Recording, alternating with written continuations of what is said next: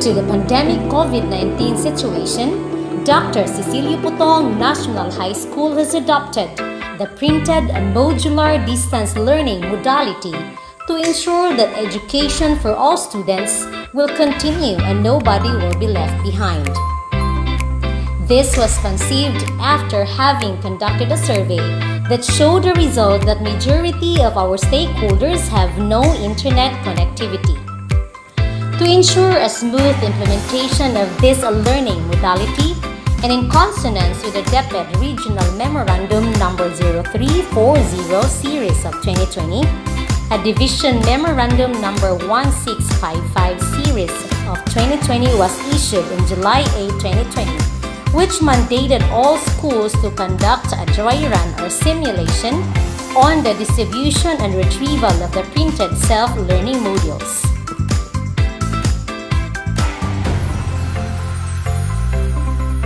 In compliance with the said orders, the administration of Dr. Cecilio Putong National High School has immediately conducted comprehensive planning, which starts with a consultative meeting with all head teachers, assistant principals, and concerned level and program coordinators of special program in the arts, balik paaralan out of school adults, and alive.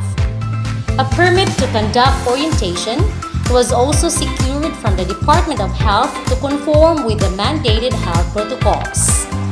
Simultaneously, teacher writers were appointed to craft the modules for the dry run. Said modules were evaluated for quality assurance by the master teachers and head teachers before they were forwarded to Learning Resource for printing.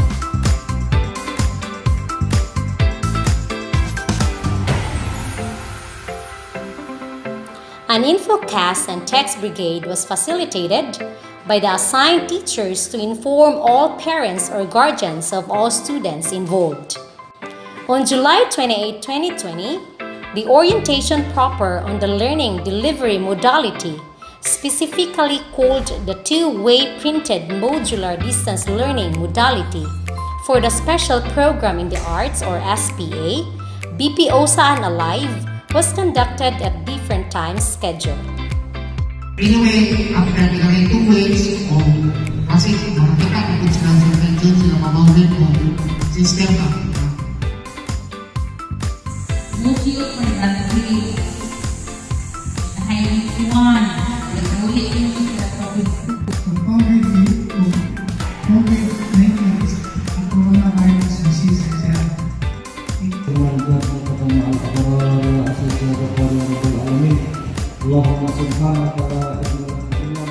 Due to limited number of parent attendees in the BPOSA program, the administration has decided to conduct second round of its orientation on August 1, 2020. On August 3, 2020, Dcpnhs teachers have again contacted and reminded parents and guardians for another orientation through text messaging and phone calls to ensure that 100% of the parents' attendance will be achieved. On August 4, 2020, the simulation proper for the special program in the arts was done. This was attended by our school's division superintendent and division supervisor.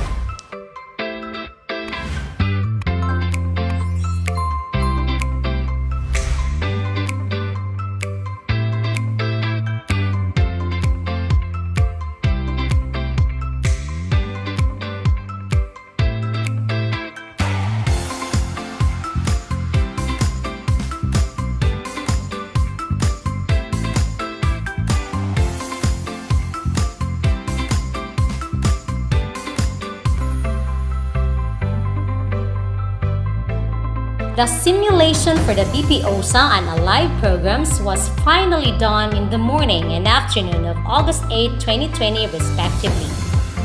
Prior to the scheduled date, all the parents and guardians were again contacted and followed up through text messaging and phone calls.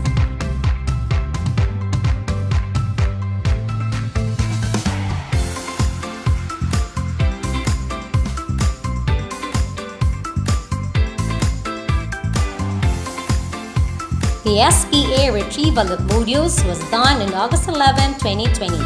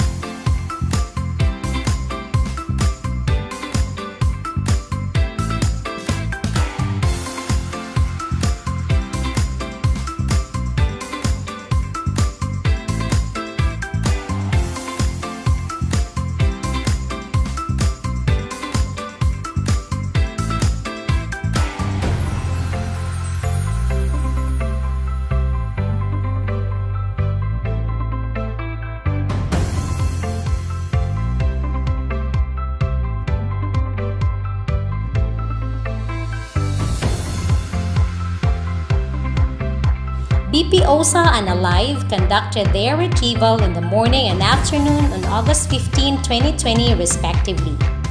Prior to that schedule, constant monitoring, follow-up, and reminders to concerned parents and guardians were facilitated by the team of teachers to ensure that students' outputs will be submitted on time.